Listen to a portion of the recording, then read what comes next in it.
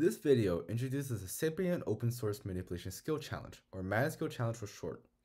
As a foundation for this challenge, we have proposed a ManaSkill benchmark, a large-scale open-source benchmark for physical manipulation skill learning over a diverse set of articulated objects from 3D visual inputs.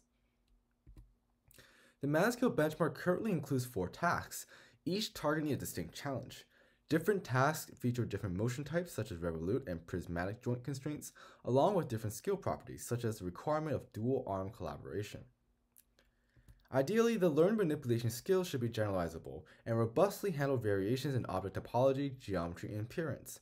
Existing robot learning environments usually lack the diversity of 3D assets, so we have included a large variety of 3D articulated objects in our benchmark, with 162 objects over the 4 tasks in total. Each object is processed and verified to support manipulation.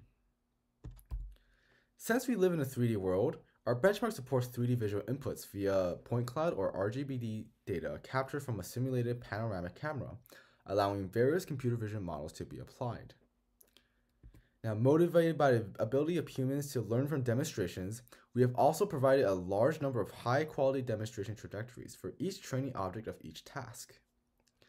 To accommodate for participants with different backgrounds such as computer vision, reinforcement learning, and robotics, our challenge is arranged into 3 tracks. Moreover, thanks to our sponsors at Qualcomm, the ManaSkill Challenge will be giving out a total of $20,000 of monetary awards based on performance and team diversity. We also strongly believe a synergistic effort is critical for the robot learning community.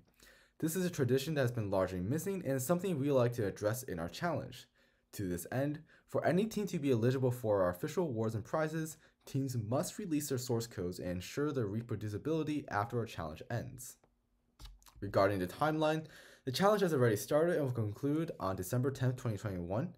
Make sure to register with the link at the top or the QR code at the top right, and follow our Twitter for important announcements.